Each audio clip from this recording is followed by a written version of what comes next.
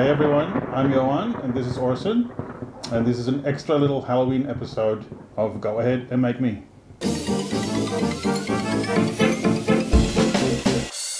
Go ahead and make me.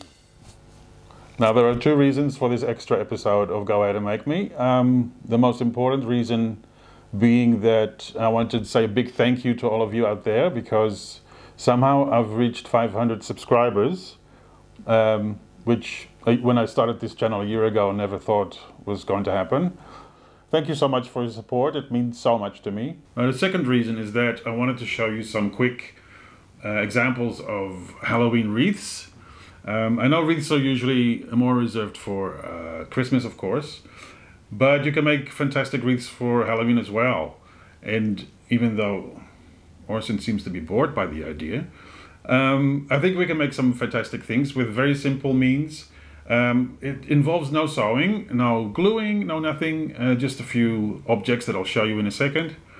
And I've even seen Halloween trees. I think that's perhaps a step too far. I don't think I would put up a Halloween tree and then having to take it all down again, and then in a month's time you have to put up the Christmas tree again. I think it's all a bit too much. But a wreath I'm all for. Let's make some.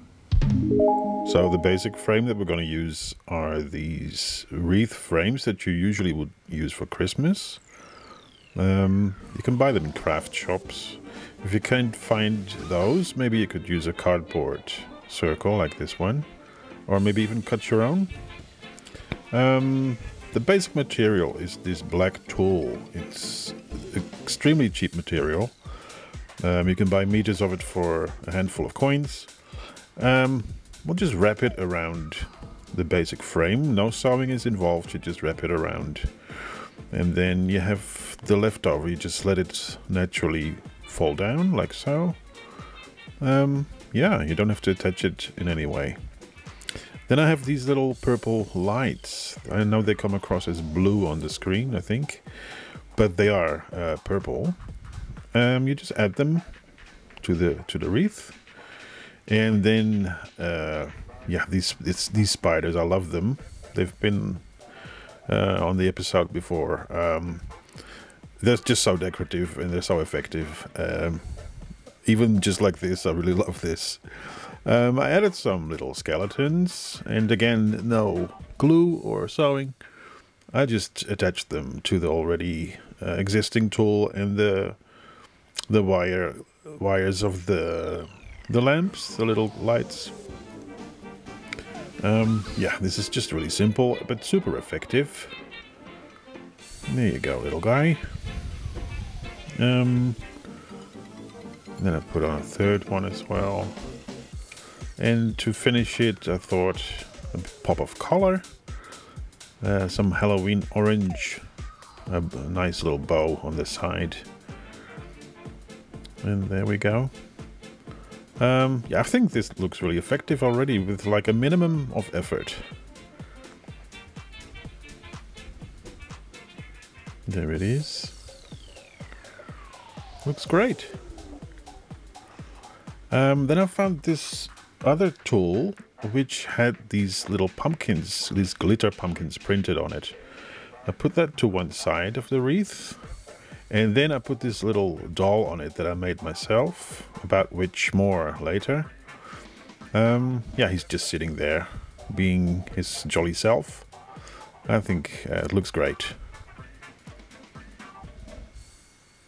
Then another character is this skeleton bat. They were everywhere this year. I think he's really effective. You just put him in the middle, and then to make it a bit more jolly, I suppose, I added these jack-o'-lanterns, little plastic baskets.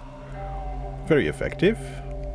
And then in the end, if you really can't be bothered with all of that, even just putting a scary mask in the middle, it works. It's super effective. So the doll that I just showed you in the wreath is this one. I basically improvised him. I didn't use a pattern of any kind. His head is made of some kind of faux velvet. The rest of him is just printed fabrics. I was actually going to make a tutorial for you to make this doll. But yeah, I didn't have enough time on top of everything else to make another tutorial in time for Halloween. He also made him a little friend in contrasting colors, as you can see. So I'm sorry there wasn't enough time for me to create a tutorial for these dolls, but it's in the pipeline and it'll be there next year, I promise. I got some really nice reactions to the last episode, the last Halloween episode. You seem to have liked it, which I'm very pleased about because I put some effort into it. So yeah, I love that you liked it. There was also some speculation about the lady in that episode, the witch. Some people even suggested that it was actually me. All I can say is, well, no, I would never. I mean, I would never do drag. I would never shave off my beard. It just happens to be a bit shorter right now. That's all. It's just a coincidence.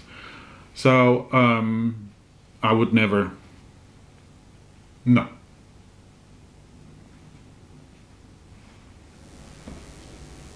Which, please.